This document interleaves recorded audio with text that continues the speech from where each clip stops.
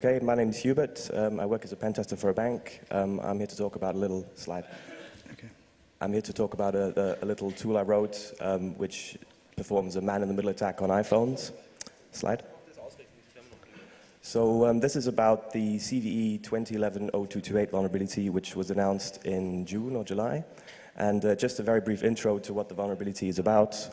So you have SSL certificates, SSL certificate chains. So here we have an example of a normal certificate for PayPal. It's issued by the VeriSign CA.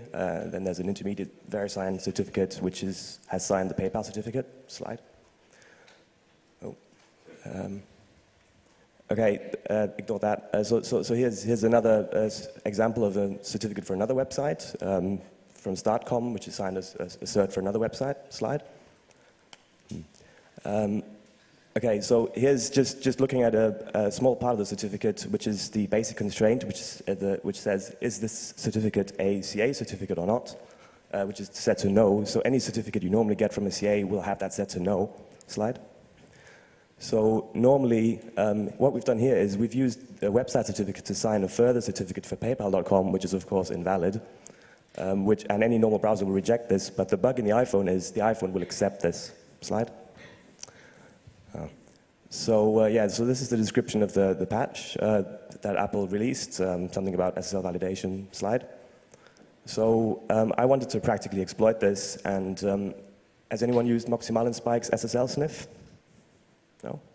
So SSL-sniff is a tool written in C++, which does an SSL man-in-the-middle attack. It connects to the target site, downloads a certificate, generates a fake certificate, and presents that. So I tried to use it, but it just didn't actually work with the iPhone. There was something wrong about the certificates that SSL-sniff was generating, so I just decided to do it myself in Python. So the setup for that is just a Linux VM, a cheap $8 USB stick, and Airbase NG, and DHCPD, and IP tables. Slide. So here's the C++ code of SSL-sniff, and after a lot of debugging, I found that the thing where it says set version 3, that's what was making it not work. So I kind of got SSL-sniff working, but it's C++ code, it's like thousands of lines, it's a lot of hassle to work with. Slide.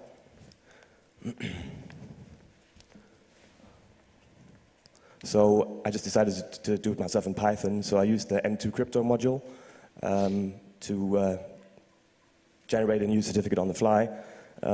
Slide. So actually this is the wrong version of the slides, never mind. Slide. So basically, these aren't actually the right slides anyway. So you basically have a Python tool which intercepts traffic. Slide. And actually, if you look at the iPhone 3G, which was sold until 2009, actually until last year, all these are iPhone sales. So the iPhone 3G, which was sold until last year, the last supported software version for that is 4.2.1, and which is permanently vulnerable to this. So I think there's about 20 million iPhones around which will be permanently vulnerable to this bug. So yeah, so I think that there'll be exploitable phones for this out for a couple of years. Slide. Yeah, so these are the resources. It's a little Python project on GitHub. This is some instructions for how to set up the Wi-Fi connection with IP tables and Airbase. And these are the two advisories from the guys that found the original iPhone bug. Okay, thanks very much. Any questions?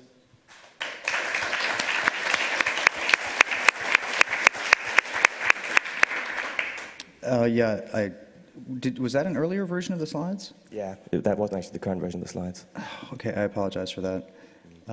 If we have time at the end, we can maybe find the correct version. But yeah, you've got another 50 seconds for questions. Okay. Do we have any questions? Put up your hand. Over there. Get to you. So Apple seriously doesn't patch a vulnerability like that even in older iPhones? Yeah, so basically with the iPhone 3G, they just decided it's out of support now, and the last supported software for that is 4.2.1, and the vulnerability was patched in 4.3.5. So if you have a 3GS or newer, you can patch, but if you have an iPhone 3G or older, there's no patch available. There is actually a patch available if you jailbreak the device. Someone has developed a jailbreak patch for it. but you could argue that makes your phone insecure in other ways. So. And that's your time. Give him a round of applause.